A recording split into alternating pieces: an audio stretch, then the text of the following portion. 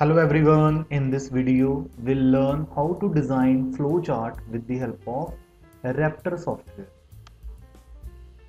RAPTOR is one of the popular tools to design and evaluate flowchart. RAPTOR is a simple to use problem solving tool that enables the user to generate executable flowcharts. We can easily convert algorithm to a flowchart by using symbols given in the RAPTOR tool. RAPTOR has 6 symbols, where each symbol represents a unique type of instruction. The basic symbols are assignment, call, input, output, selection, and loops. Input symbol allow user to enter data. Such data is stored in some variable. An output symbol is used to display value of a variable. Assignment symbol can be used for assigning and processing values of variables.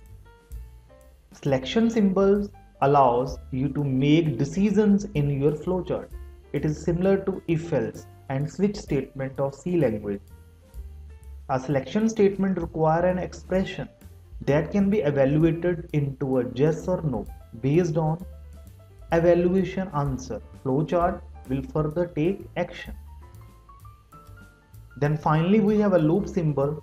Loop symbol allows us to repeat one or more statements until some given condition becomes true. It is similar to while, do while and for loop of C language. Let's see the example how to design flowchart using a RAPTOR tool. Suppose we want to design a flowchart to perform addition of two numbers. First of all, we have to drag and drop input box, then right click and select edit option. In the first text box, write down the message you want to display onto the output screen. Enter first number. And in the second text box, write down the name of variable. Name of variable is A. Then again drag and drop input box for second number. Choose edit option. In first text box, write down the message you want to display onto the screen. Enter the second number.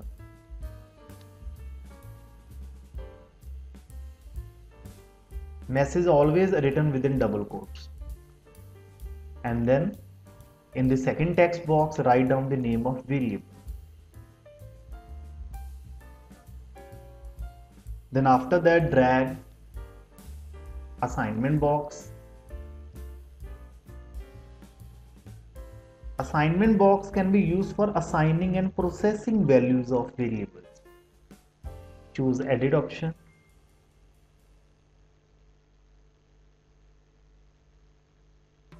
In the first text box, write down the output variable name. S is the output variable. And in the second text box, write down the expression A plus B. Sum of A and B is assigned to S. Then after that, drag the output box for a result. Right click, choose edit option, then write down the output variable name. We have to display the value of S. Execute the flowchart. Flowchart runs successfully without any error. Enter first number. First number is 12. Then enter second number. Second number is 13. Now the value of S is 25. Sum of 12 and 13 is 25. Is to be printed onto the screen.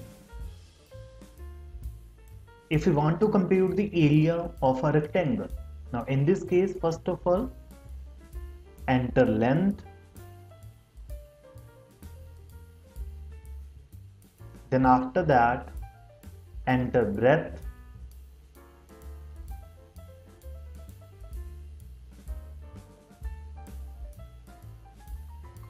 Then compute the area. A is equal to L into B. Then after that, display the value of A. Now run this flowchart. Enter length, then enter breadth. Area is 144. Next is how to use selection symbol. Selection symbol allow you to make decision in your flowchart. It is similar to if else and switch statement of C language. Suppose we want to check whether input number is positive or negative. First of all, drag and drop input box.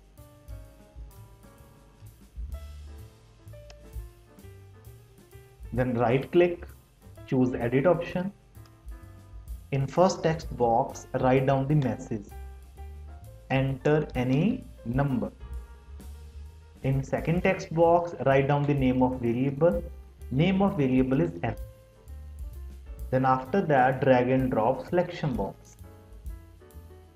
A selection statement requires an expression that can be evaluated into a yes or no. Based on evaluation answer, flowchart will take further action. Now in this case, choose the edit option.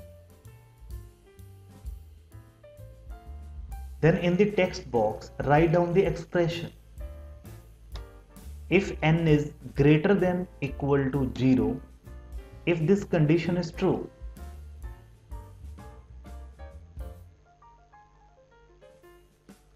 then display number is positive.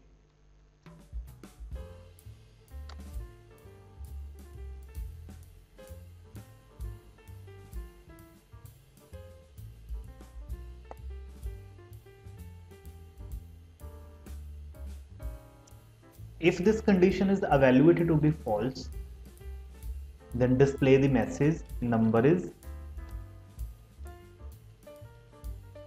negative.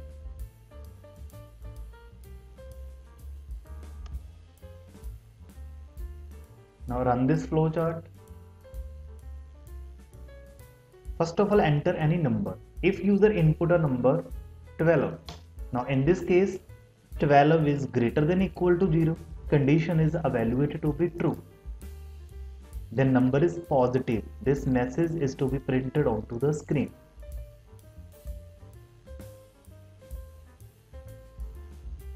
If user input a number minus 34. Now in this case, condition is evaluated to be false. Number is negative. This message is to be printed onto the screen. Next flowchart, to find largest among two numbers. First of all, input the value of n, then input the value of m. Then after that, check the condition.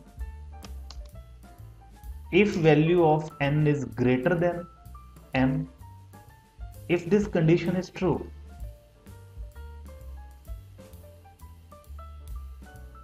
then n is large. If this condition is evaluated to be in false, this case, first of all, drag and drop the assignment box large. Right click, choose edit option, run this flowchart. First of all, input the value of n. Value of n is 13. Then input the value of m. Value of m is 14. Now in this case, condition is evaluated to be false. 13 is greater than 14. Condition is evaluated to be false. Then m is large.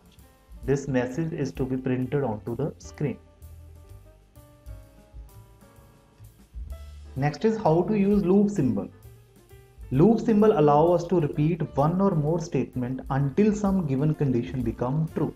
It is similar to the while, do while and for loop of C language. Let's see the example. Flowchart to print number from 1 to 10. In the first text box, write down the name of variable. Name of variable is I, and in the second text box assign some values to I is equal to 1. This is a loop counter variable. I is 1, that means we have to print number from 1 to 10. That's why I initialize with 1. Then after that, drag and drop the loop symbol. Then put the condition.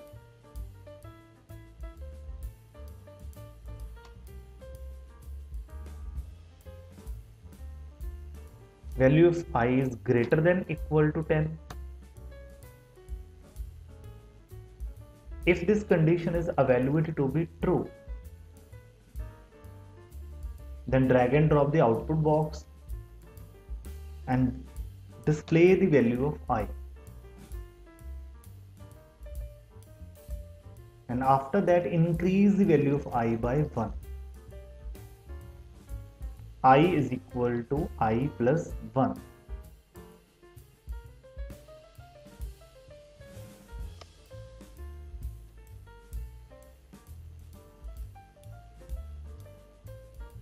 Now run this flowchart.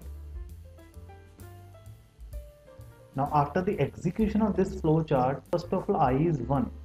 1 is greater than equal to 10. Condition is evaluated to be false. Then print 1. Then increase the value of I by 1. I become 2. 2 is greater than equal to 10. Again condition become false. Then print 2. Increase the value of I by 1. I become 3. 3 is greater than equal to 10. Condition become false. Then print 3 and so on. Finally, when I become 10, 10 is greater than equal to 10. Condition is evaluated to be true. Then control transfer to the out of loop. Only 1 to 9 is to be printed onto the screen. If you want to print number from 1 to 10, then change the condition. I is greater than 10. Now in this case, when I become 10, 10 is greater than 10, condition is evaluated to be false. Then print 10, then increase the value of I by 1. I become 11. 11 is greater than 10, condition is evaluated to be true. Then control transfer to the out of loop. In this case, the output is 1 to 10. If you want to print a number from 10 to 1, then initialize I with 10.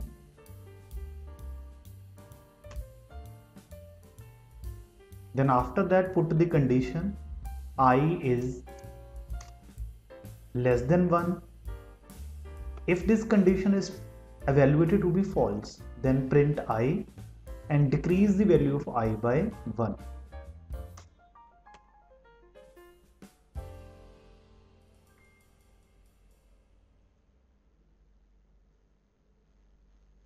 Now run this flowchart.